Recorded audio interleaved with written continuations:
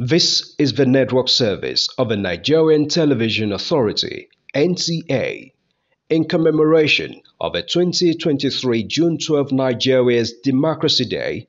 The President and Commander-in-Chief of the Armed Forces, Federal Republic of Nigeria, Bola Ahmed Tinubu, addresses the nation. Mr. President.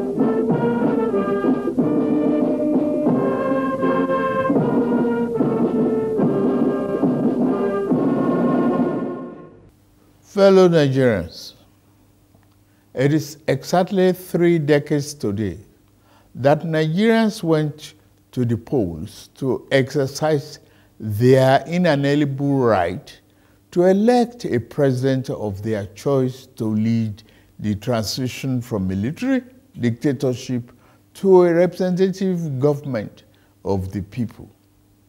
The abortion by the military fiat of the decisive victory of Chief MKO Abiola of the defunct Social Democratic Party in the June 12, 1993 presidential election, up to that time, the fairest and the freest election in the country's political evolution, turned out, ironically, to be the seed that germinated into the prolonged struggle that gave birth to the democracy we currently enjoyed since 1999.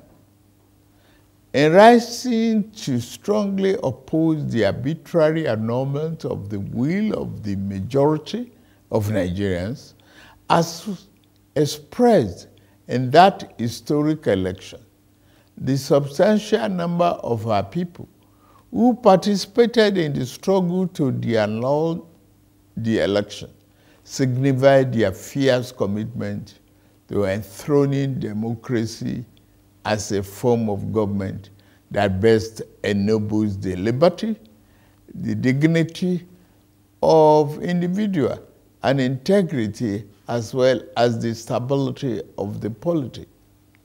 The fierce opposition to the annulment of June 12, 1993 presidential election and unrelenting pro-democracy onslaught it unleashed was the equivalent of the battle against colonial rule by our founding fathers that resulted in the gaining of Nigerian independence in 1960.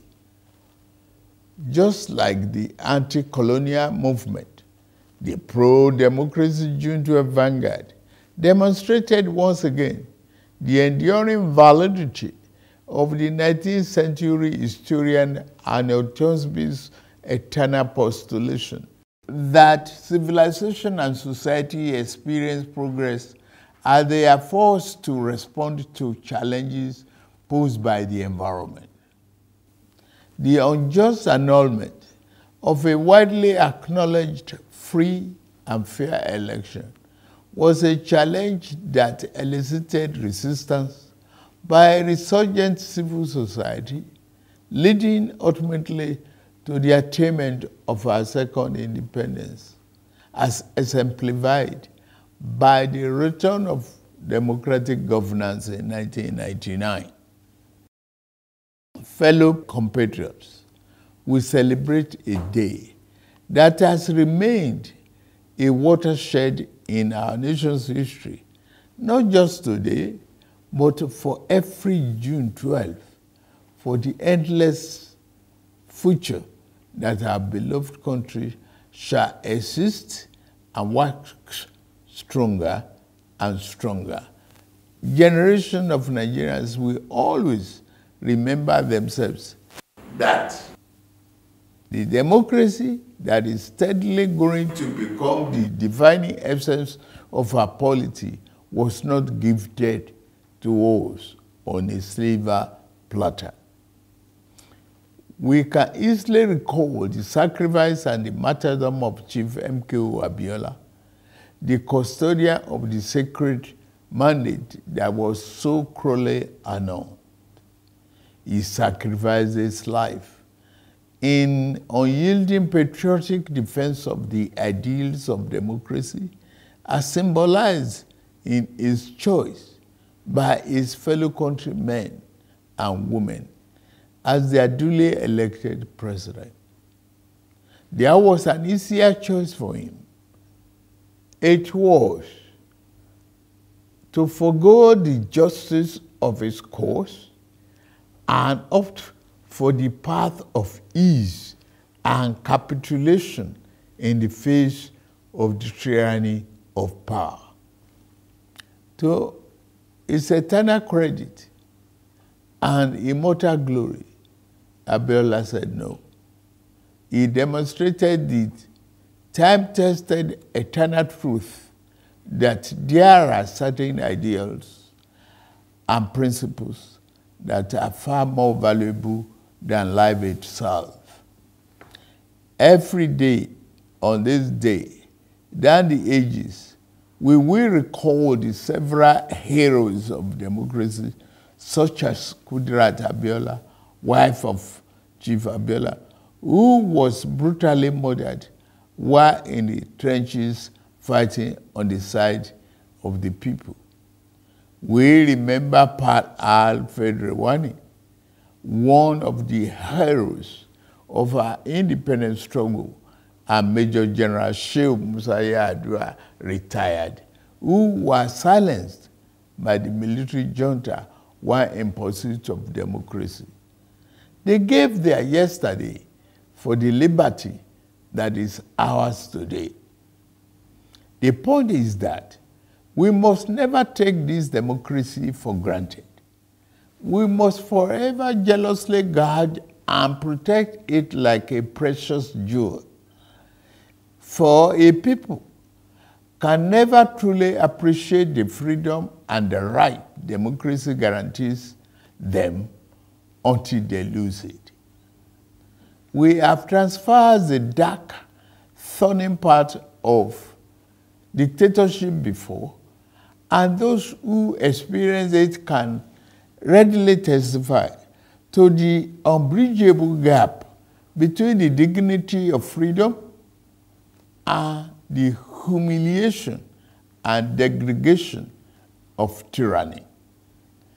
True, yes, rancorous debates, interminable wrangling, ceaseless quarrels, bitter electoral contestations may be perceived by some as the unattractive feature of democracy, but they also testify to its merits and value. This year, we held the 7th in the cycle of elections that have become sacred ritual of our democratic practice in this dispensation since 1999. That the polls were intensely contested is in itself positive evidence that democracy is well and alive in our land. It is only natural that even as those who won and experienced victory in various elections are elated and fulfilled, those who lost are disenchanted and disappointed. But the beauty of democracy is that those who win today can lose tomorrow, and those who lose today will have an opportunity to compete and win in the next rounds of elections. Those who cannot endure and accept the pains of defeat in elections do not deserve the joy of victory when it is their turn to triumph.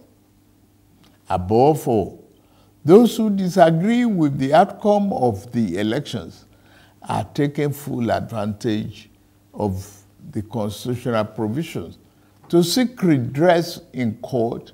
That is one of the reasons why democracy is the best form of government invented by man.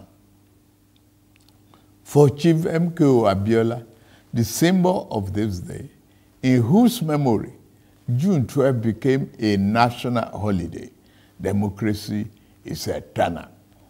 It is about rule of law and vibrant judiciary that can be trusted to deliver justice and strengthen institutions. It has become imperative to state here that the unnecessary illegal orders issued to truncate or abridge democracy will no longer be tolerated. The recent harmonization of the retirement age of the judicial officers is meant to strengthen the rule of law, which is a critical pillar of democracy. The reform has just started. The democracy that will yield right dividends to the people who are shareholders means more than just freedom of choice and right to get people into elective offices. It means social and economic justice for our people. To the winner of June 12 democracy offers the best chance to fight and eliminate poverty. 30 years ago, he christened his campaign manifesto, Farewell to Poverty, because he was convinced that there is nothing defined about poverty. It is a man-made problem that can be eliminated with clearly thought out social and economic policies. It is for this reason that in my inauguration address on May 29, I gave effect to the decision taken by my predecessor in office to remove the fuel subsidy, the albatross, and free up the collective use of much needed resources, which had hitherto been pocketed by a few rich. I admit the decision will impose extra burden on the masses of our people. I feel your pain. This is one decision we must bear to save our country from going under and take our resources away from the stranglehold of a few unpatriotic elements. Painfully, I have asked you, my compatriots, to sacrifice a little more for the survival of our country. For your trust and belief in us, I assure you that your sacrifice shall not be in vain. The government I lead will repay you through massive investment in transportation, infrastructure, education, regular power supply, healthcare, and other public utilities that will improve the quality of lives. The democracy MKO Abiola died for is one that promotes the welfare of the people over personal interests of the ruling class, and one where the governed can find personal fulfillment and happiness. That is the hope MKO Abiola ignited throughout our country in 1993. On this year's Democracy Day, I enjoy all of us, to rededicate ourselves to strengthening this form of government of free people that has been our guiding light these past 24 years. In particular, those of us who have been privileged to elect into public office at various levels in both the executive and legislative arms of government, must recommit ourselves to offering selfless service to the people and delivering concrete democracy dividend in accordance with our electoral promises. On my part and that of my administration, I pledge anew our commitment to diligently fulfilling every component of our electoral pact with the people, the Renew Hope agenda. We shall be faithful to truth, faithful to equity, and faithful to justice. We shall exercise our authority and mandate to govern with fairness, respect for the rule of law, and commitment to always upholding the dignity of all our people.